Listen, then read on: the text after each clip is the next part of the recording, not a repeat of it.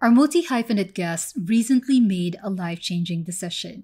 Art and creativity have been a part of Jocelyn Benford's life and are evident in her professional endeavors as an actress, teacher, and now an artist. What started as a hobby during the pandemic became a lifestyle and one that will change the course of her life forever. As a teacher of 21 years, one would expect that she's all about rules and abiding by them. But in my conversation with Jocelyn, she shared the importance of going against the current and letting your curiosity take the front seat. Tune in as we talk about consistency and why it is a powerful tool for beginners, breaking rules and finding creative solutions in art, a secret technique to fast track finding your art style, and challenging the norm and allowing your inner artist to shine through. If you want to be part of the conversation, then send in your questions and topics you want us to cover to hello@etcherlab.com. Hey, this is Jessie from Etcher. We believe in your power to create, so we invited artists from all around the globe to inspire you to keep on creating. Join us in this journey and let's celebrate creativity. This is Make More Art, the podcast. And Jocelyn, thank you so much for joining Make More Art. It's such an honor to have you on. And I'm pretty excited because I know that you will be teaching with us. I've read interesting facts about you. I'm going to let you go on and share with our audience what those are. But I know that you just retired, and that's so surprising considering how young you are. So before we dive into the details, Jocelyn, welcome to the show. Can you share a little bit more about your journey, how you started from being an actress to a teacher and an artist? I can't seem to merge those three together, but can you help me out and put those, they can connect the dots between those three and share us your journey? Well, it's interesting that you bring that up because I actually only started painting just about 2 years ago, just over 2 years ago. It was a pandemic hobby that just kind of took over my life. And it came out of the blue. I had never really done much visual arts. I had not been satisfied with my drawing as a child or as a young adult.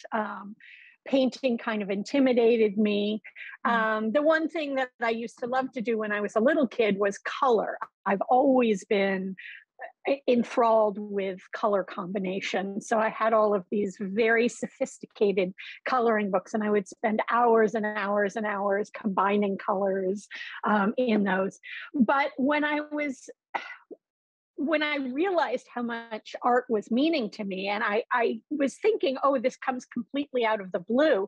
But then I started thinking back through my life, and I realized, I had done the coloring, and I used to sew things. And then I was an actress for my entire young adult life. I had to support that with waiting on tables, as most actors do. But I did a lot of acting.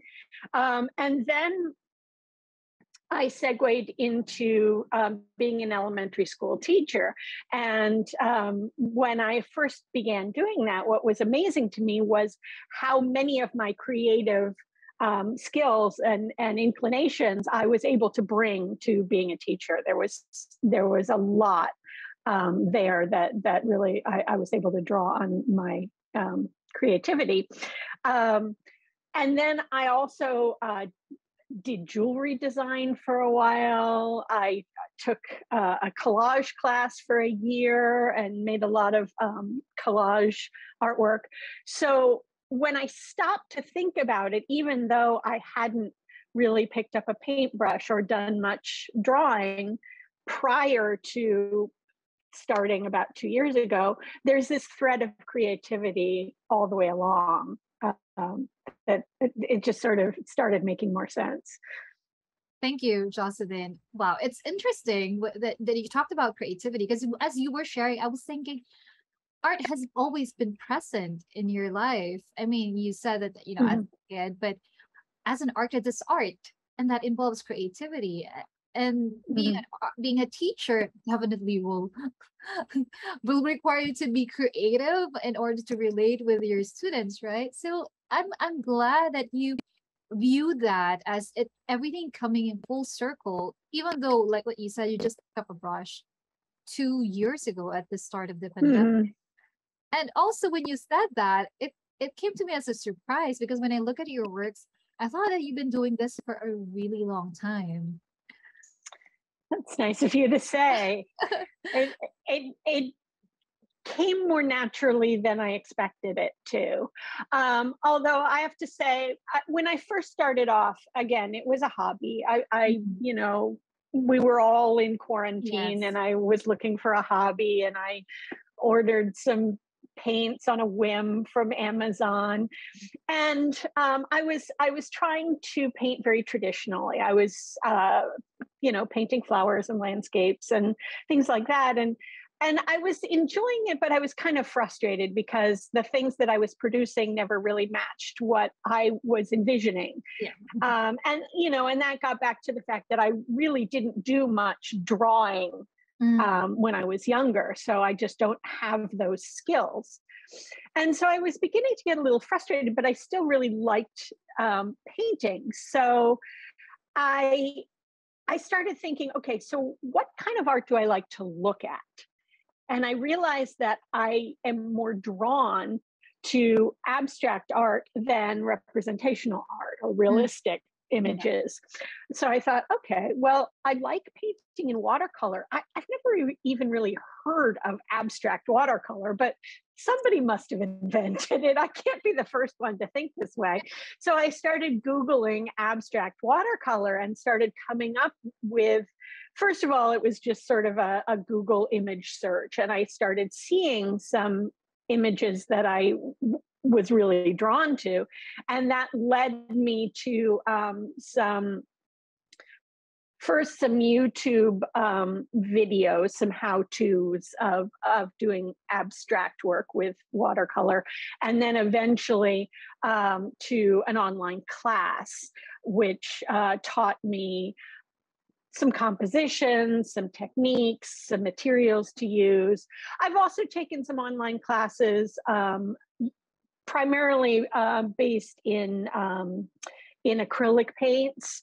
But I find, although I really appreciate other people's work in acrylic, it doesn't come as naturally to me.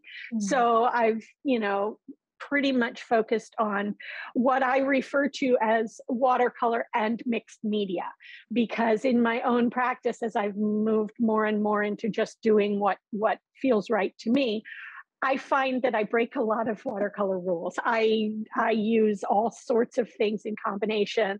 I mix things up. You know, I've got pencils and pens and crayons, and, you know, every now and then I get out my acrylic paints and paint on top of my watercolors. So it's a combination of just whatever I feel like is going to work. And it's a lot of play and experimenting and just trying things out. Lovely. I want to pick up on several things of what you shared. First off, you said, because you've tried different things, right? You mentioned about jewelry design as well. Was that an explicit decision to choose watercolor? I remember you mentioning that you ordered some paints from Amazon. Was it watercolor or were there other media? The first set that I got was watercolor, and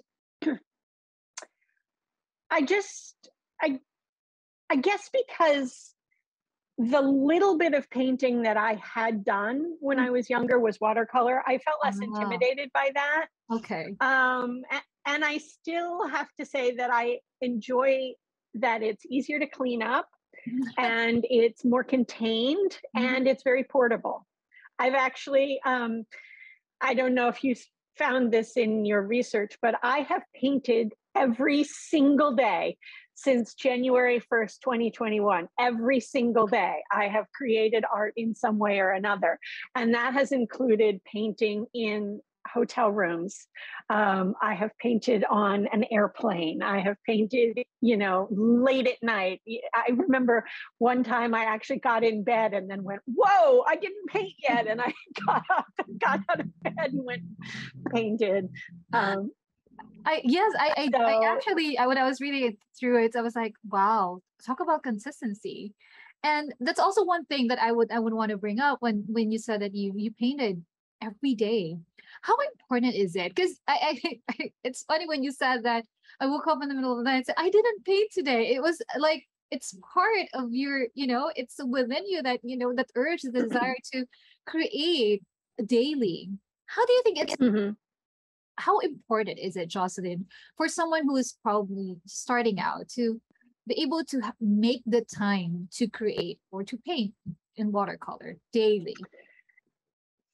I mean, I can't say that for everyone it Mm. needs to be a daily habit, but I have definitely seen it has made a huge difference in my own practice because I have learned a lot more.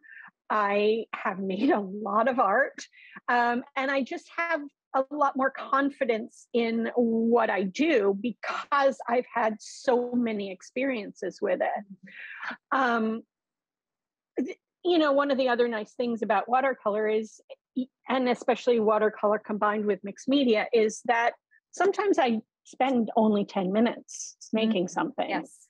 But I can do that with watercolor. I can just put down some paint and then take a water soluble pencil and make a nice mark over the top of that and say, okay, I'm done for today. Done. Yes. Yeah. Yeah. So, I mean, painting every day does not mean painting for hours and hours every day. Sometimes it's 10 minutes. And then, I mean, yesterday I just kept coming back and painting and painting and painting. I ended up with 4 new paintings yesterday.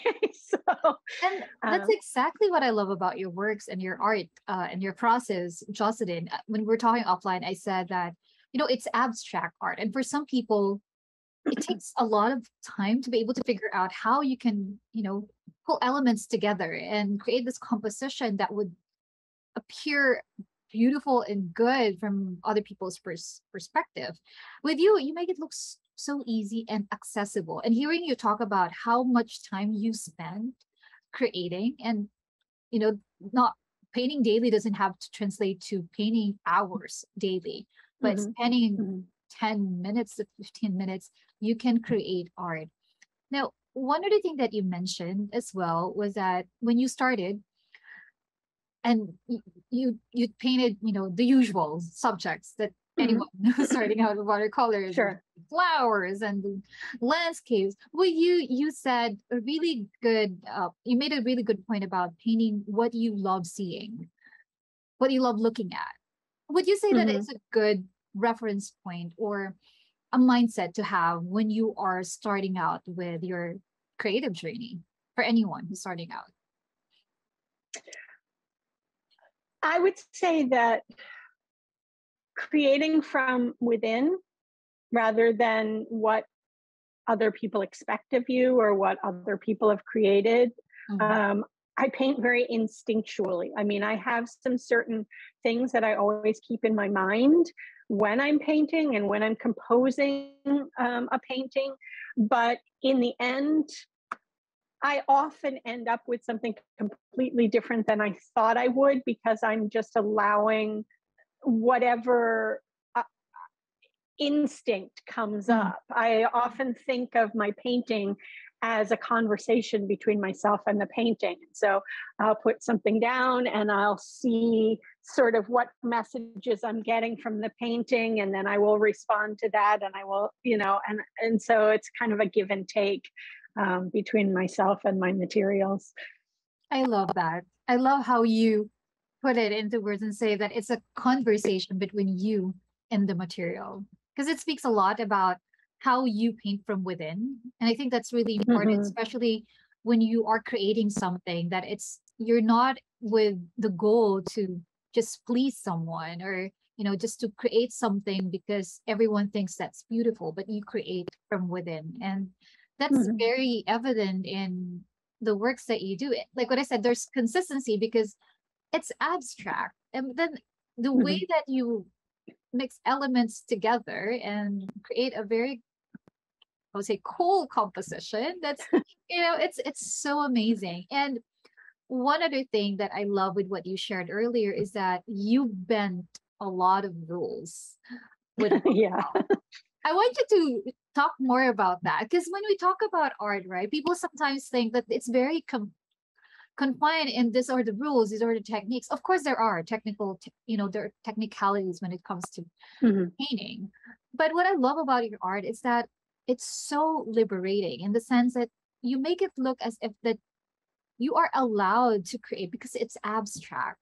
And yet, Mhm. you said that you meant rules and it's still watercolor, but then you add in, other materials. That's why it's Mhm. watercolor and mixed media. So can you share a little bit more about that, bending rules? I'd like to hear more.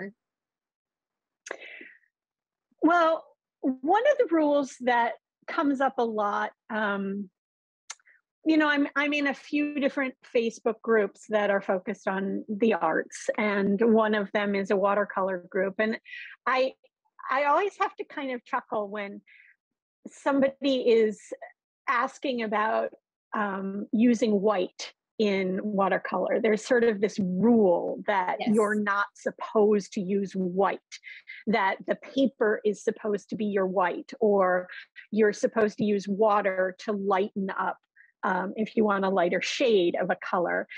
And I completely break that rule all the time. I actually like to put lighter paint into my darker paint to brighten it up, but also to kind of make it a little bit more opaque. So I Mhm. like some different, I like some of my paints to be more transparent, but some of them to be more opaque. Mhm. And so, I will throw in some buff titanium in with my colors. Or I don't feel like I have to abide by long-standing watercolor rules because I'm not purely a watercolor artist. And that's very liberating. I mean, if I'm not following someone else's rules, I can make up my own. I can just play and enjoy. And I make enough art so that if I end up making something that I'm not all that pleased with, it's okay, because I know that tomorrow I will make something else. um, there's another thing that comes to mind, which is that because of my daily practice, because I make so much art, I have actually learned to appreciate when an accident happens, when I make a mistake, when a big blob of paint comes down, or something doesn't go exactly how I wanted it to, because that kind of inspires me to make creative solutions to that. So Oh. I've actually kind of come to appreciate when these things occur, and I can go, okay, let me figure out some completely non-traditional way, whether it's, I grab a marker and I draw on top of it, or I grab a little piece of paper to collage over it, or I just, paint a bigger area. So that's sort of part of that give and take, but it's also that being open to whatever happens and being flexible in your response to what happens. And that, I think, is part of um, abstract art, but also just using a variety of different materials instead of just sticking with one. And I love how you brought up the topic of happy accidents, because sometimes Mhm. a lot of people are so fixated in creating, this is what I want to achieve with my painting. And this is Mhm. the only thing. If it's Mhm. not like that, then it's crap. Right. But with you, Mhm. you were able to find creative solutions instead of like scrapping them. You were able to quote unquote fix it and provide creative solutions, which in my mind I was thinking that's really good, because she's not in for perfection, and you're more into the process, and you learn as you go, which I think is really important, especially that you are teaching. I'm sure Mhm. our listeners are watching this from YouTube, probably thinking right now that, okay, Jocelyn is talking about something that I have experienced whenever I paint something and I didn't like it, but she would manage to maneuver and then create, find creative solutions. So maybe that's something that I can do too. So Mhm. progress over perfection. I think that's what I got from what you just shared. Speaking of teaching, I know that you Mm. have a class that's upcoming with Etcher, and pretty excited about this. Because you were saying earlier that you haven't seen a lot of people do abstract watercolor, and Hmm.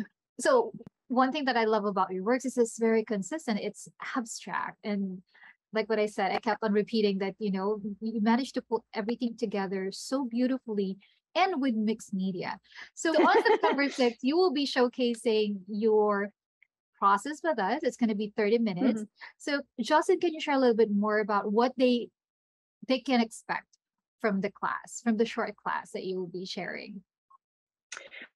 Well, as I've incorporated more and more mixed media materials into my work, one of the things that has just become an essential to me is water soluble pencils, which are kind of like watercolor pencils, but these ones actually have even more intense pigment to them, and the pigment is activated by water. And so there are a lot of different ways that I have learned to apply those to my work. And so this particular class that I'll be teaching just shows some of my techniques for either using the pencils wet on dry, or dry on wet, or dry on dry and then wetting it.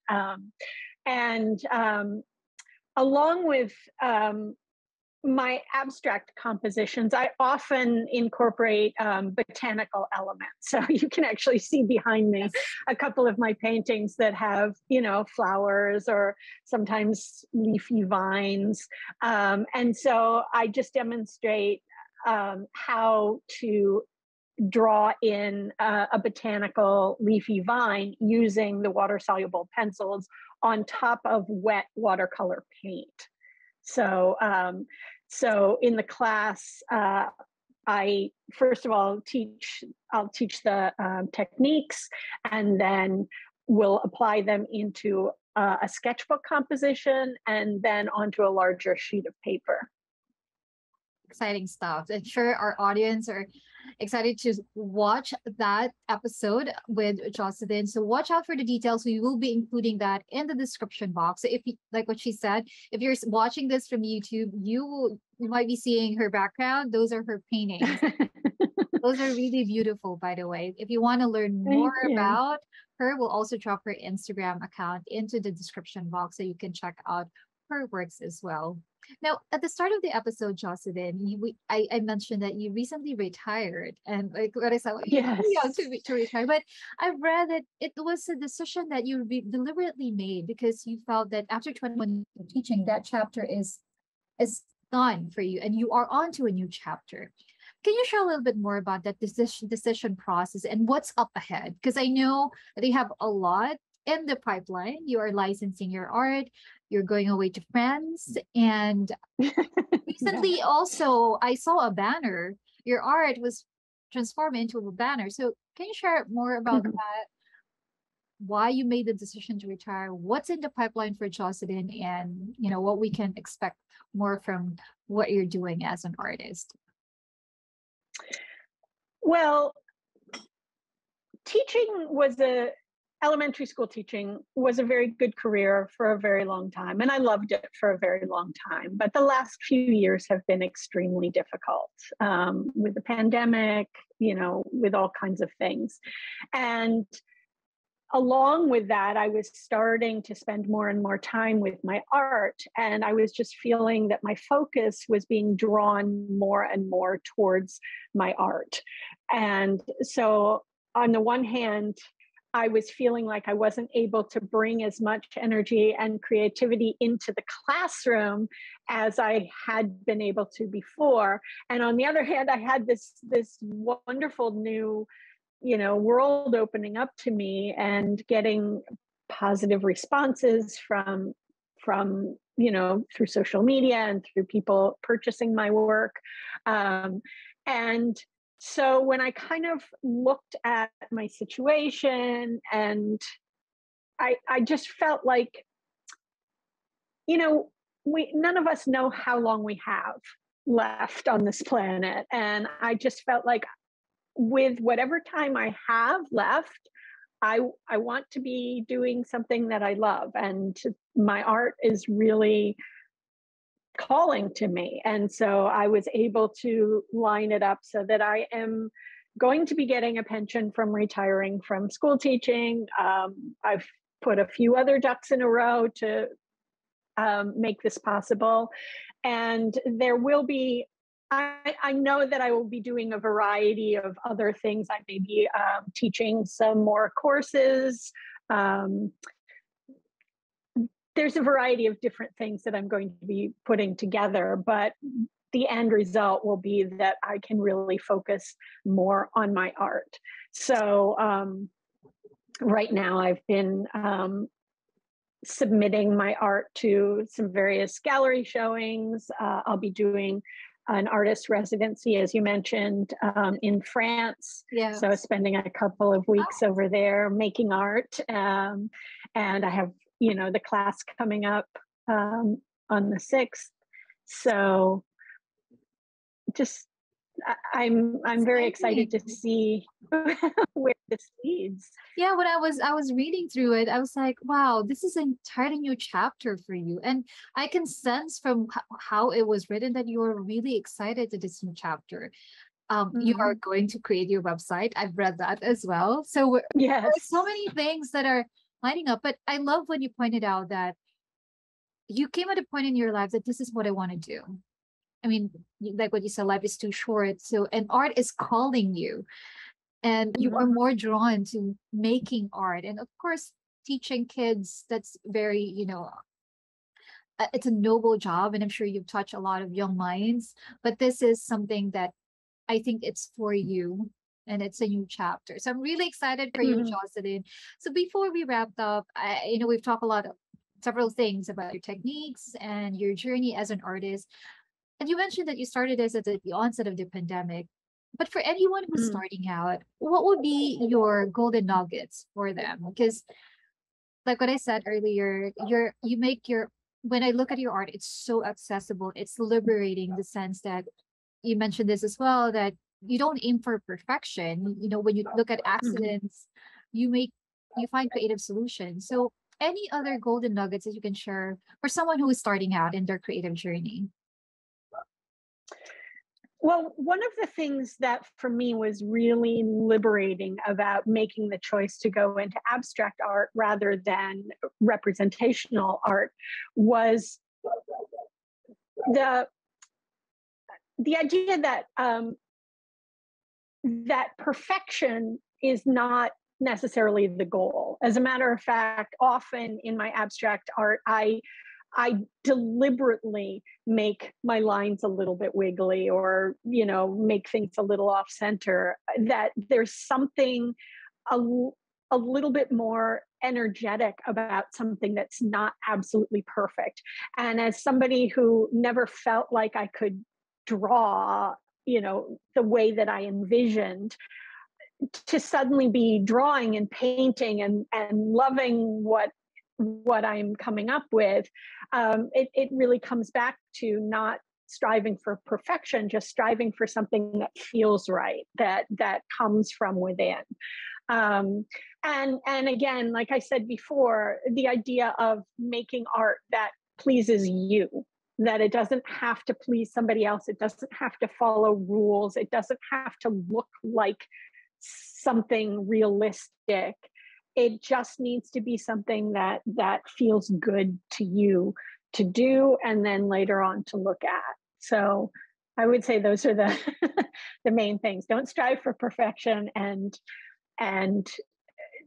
just be true to yourself. Beautifully said. That's so profound, especially the point. I just want to reference back to what you said, that when you create, it's a communication between you and the medium that you're using. And that reflects with everything that you create, because it comes from within. Jocelyn, it's been a pleasure having you on. I mean, with the short span of time that we talk, I learned so much, and I can see how much you love art. And I'm sure our listeners picked up on that as well, your passion to create, which only means that the career that you have now doesn't necessarily mean that this is the only thing that you can do. There are, endless opportunities out there. And for you, it is art. that's calling you. So thank you so much for Mm-hmm. sharing that piece with us. And again, if you want to learn more about Jocelyn's technique, do watch out for her live recording, live workshop that's happening on September 6th. We will share the details into the description box along with her Instagram account if you want to check out more of her works. And also, there is a link on your bio if you want to learn more about, or if you want to subscribe to her newsletter. You can also do that. Jocelyn, it's been a pleasure having you on Make More Art. Thanks again. Thank you so much. I look Thank you. forward It's been a to pleasure. I look forward to everything that you have in the pipeline. I'm sure it's going to be great. And to that residency in France, I'm sure it's going to be amazing. And we'll definitely see beautiful works coming out of that experience as well. Thank you so much, Jocelyn. Take care. Thank you. I appreciate it. Bye-bye. I have learned so much from my conversation with Jocelyn. She is an inspiration to embrace your calling and follow where your passion takes you, to live life to the fullest and live it purposely. I hope this episode inspires you to start creating and reminds you that it's never too late to take on something you've always wanted to do. Share your reflections and realizations with us by typing your comments through the blog post associated with this podcast at etcherlab.com/Jocelyn.